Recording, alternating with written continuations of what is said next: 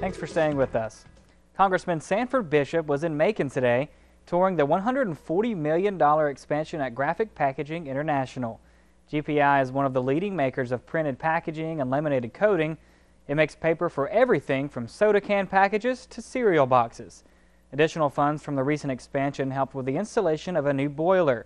The system should be up and running in 2013 and will generate more power and create about a dozen jobs. The employees are working continuously, and that they are making more packaging than they had been making a couple of years ago, and that's good.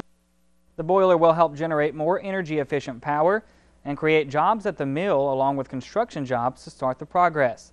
Bishop also talked to employees about regulations that impact the industry. He's facing Republican John House in the November election. The expansion is expected to be complete as early as mid-2013.